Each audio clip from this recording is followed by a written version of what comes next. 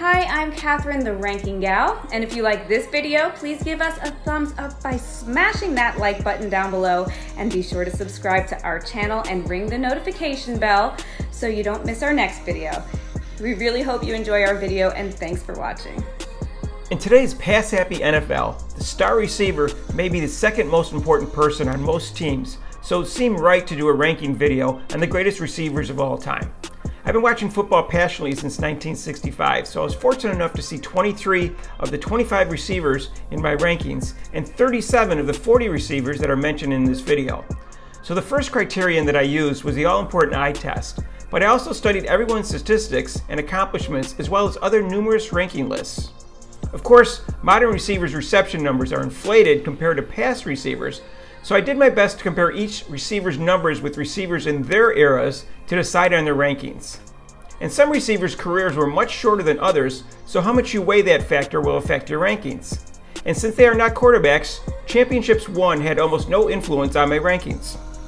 Hi, and welcome to another video from Ultimate Rankings. I'm Mark, the Ranking Guy. The rankings on our channel are the result of serious research and relative criteria, unlike the many other fluff videos out there. The goal of our channel is to bring you the most accurate, interesting, and informative top 25 rankings in all of sports and entertainment. Let's get to the rankings. At number 25, we have Reggie Wayne, who is 10th all-time in both reception yards and number of receptions, and 2nd all-time with career playoff receptions with 97. He went for over 1,000 receiving yards 8 times, including the league-leading 1,510 yards in 2007. He was first-team All-Pro once, second-team All-Pro twice, and was a 6-time Pro Bowler. At number 24, we have Andre Reed, who is 17th all-time in reception yards, 18th all-time in receptions, and 14th in receiving touchdowns. He excelled in the playoffs, where he was 6th all-time in receptions, 5th all-time in receiving yards, and 9th in touchdowns. He played in 4 Super Bowls. He was second-team All-Pro twice, and was a 7-time Pro Bowler. At number 23, we have Steve Smith Sr., who was only 5 foot 9 inches tall, but was big on the field, especially in 2005 when he led the league in receptions, receiving yards, and receiving touchdowns. He is 8th all-time in reception yards and 12th all-time in receptions. He was first-team All-Pro twice, second-team All-Pro once, and was a 5-time Pro Bowler.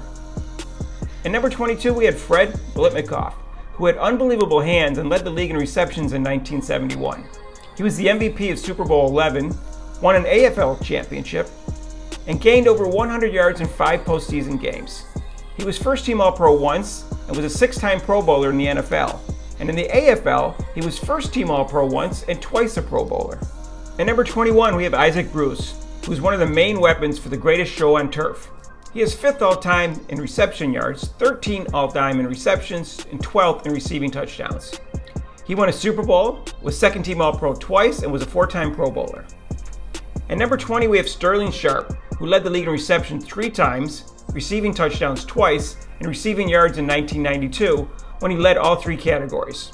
He became the first player to have over 100 receptions in consecutive seasons, setting a single-season record each time. Unfortunately, his career was cut short due to a neck injury after just 7 seasons, or who knows how many records he would have set. He was first-team All-Pro 3 times and was a 5-time Pro Bowler. At number 19, we have Elroy Crazy Legs Hirsch, who led the league in receptions with 66 and 1,495 receiving yards in 1951, which set an NFL record that stood for nearly 20 years.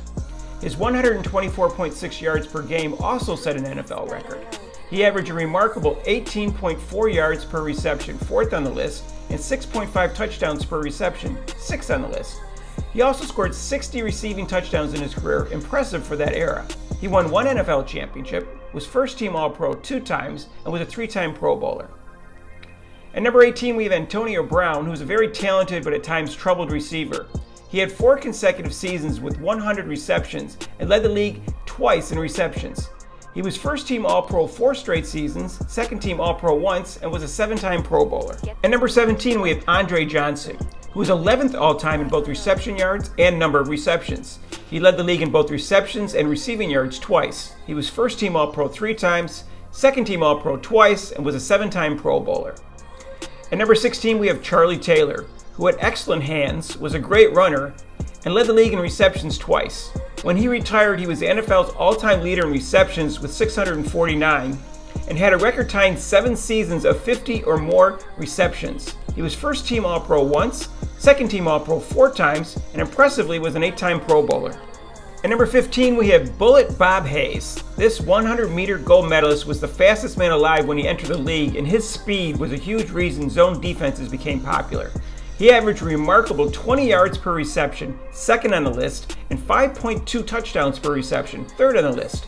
He won 1 Super Bowl, he was first-team All-Pro twice, second-team All-Pro once, and was a 3-time Pro Bowler. At number 14, we have Paul Warfield, who averaged an amazing 20.1 yards per reception, first on the list, and 5.2 touchdowns per reception, second on the list. He is still impressively 16th in receiving touchdowns with 85, and had 4 seasons with double-digit receiving touchdowns. He won 3 NFL championships, including 2 Super Bowls. He was first-team All-Pro twice, second-team All-Pro 3 times, and was an 8-time Pro Bowler. At number 13, we have Raymond Berry, who had the best hands and ran the most precise routes of his generation. He led the league in both receptions and receiving yards 3 times and receiving touchdowns twice. He won 2 NFL championships. He was first-team All-Pro 4 times, second-team All-Pro twice, and was a 6-time Pro Bowler. At number 12, we have Calvin Johnson, who is known as Megatron, and he retired at age 30 after just 9 years in the league. And he was the most dominant receiver in the league for 3 straight seasons.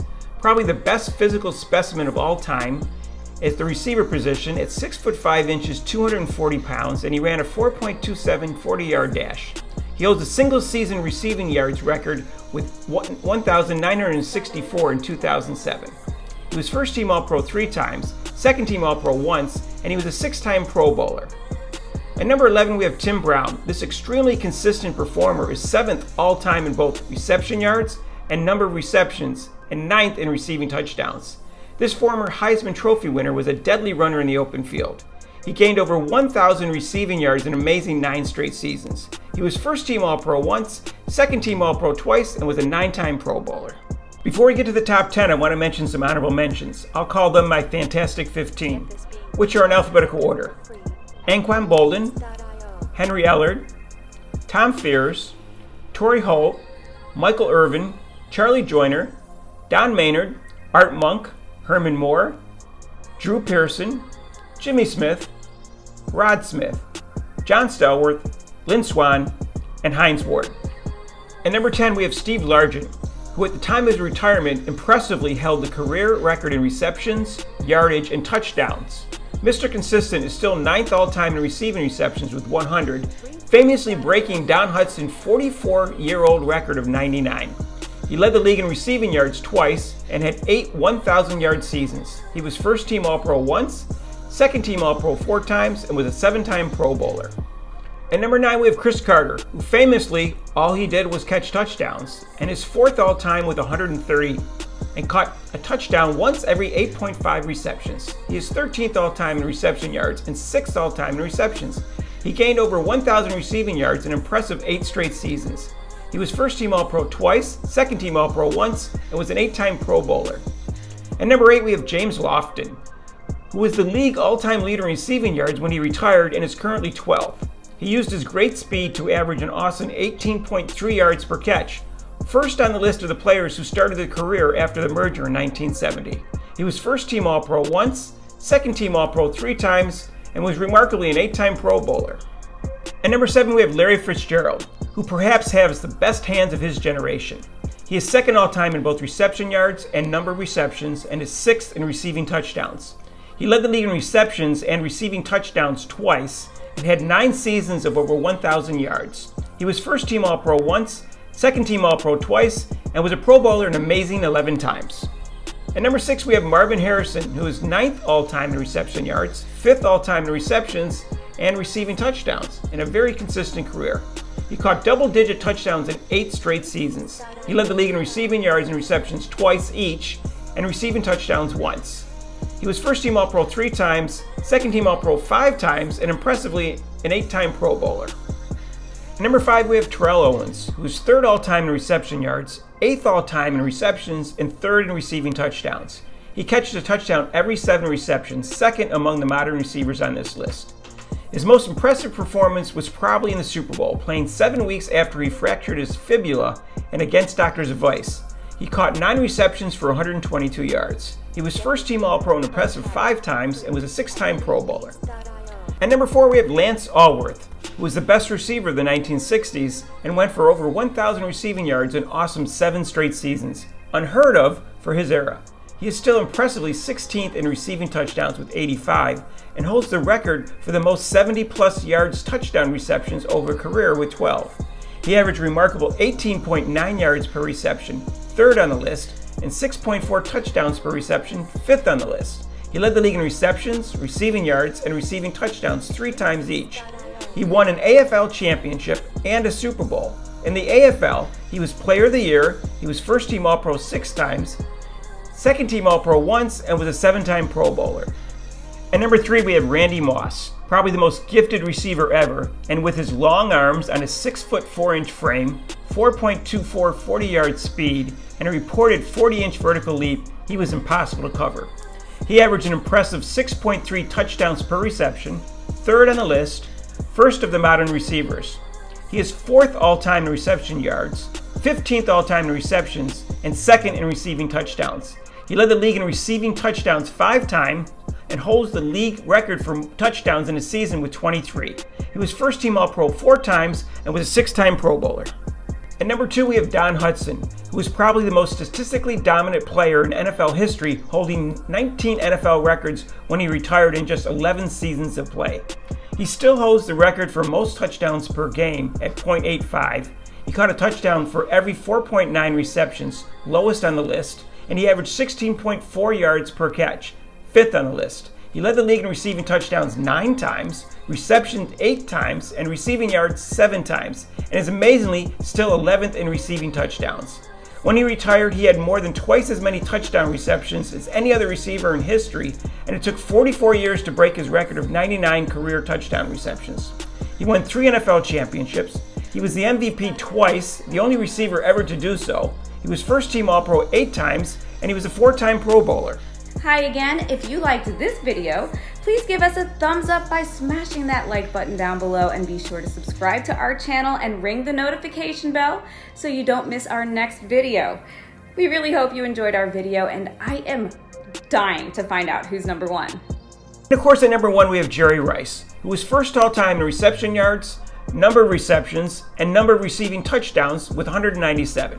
He led the league in receiving yards and touchdowns 6 times each and in receptions twice.